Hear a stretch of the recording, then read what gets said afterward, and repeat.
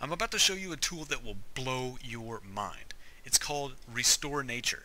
Now before I show you that it can restore any player-built ugliness to a natural, attractive state with only point and click, let me emphasize a couple of things. First, there is no world backup.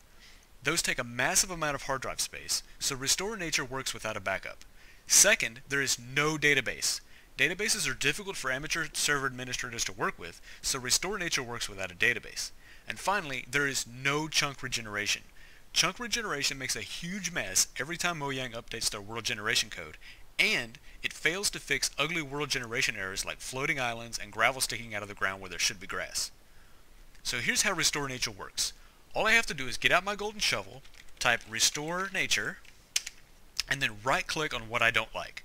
That's right, no million slash commands with 5 parameters each, no investigations to see which players changed which blocks and when they changed them. None of that. You don't like it? Right click it. Simple. Of course, anything at all built from non-natural blocks is easy to fix, because it's obvious it was placed there by a player. But what if a griefer builds something with natural blocks? Single block towers, spilled fluids, water craters, surface ripples, potholes and trenches, walls, leaf constructions, log constructions, even stone constructions. Well, what about what's removed? Watch me use this fill tool. I point at the level I want to fill to, and at the block type I want to fill with.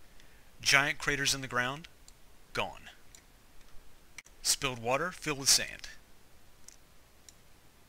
Spilled water filled with grass. I could even build up a little landscape if I want to get fancy with it.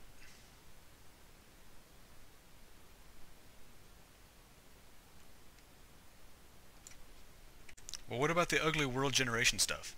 Here's a floating island. I just point at the bottom of it and click.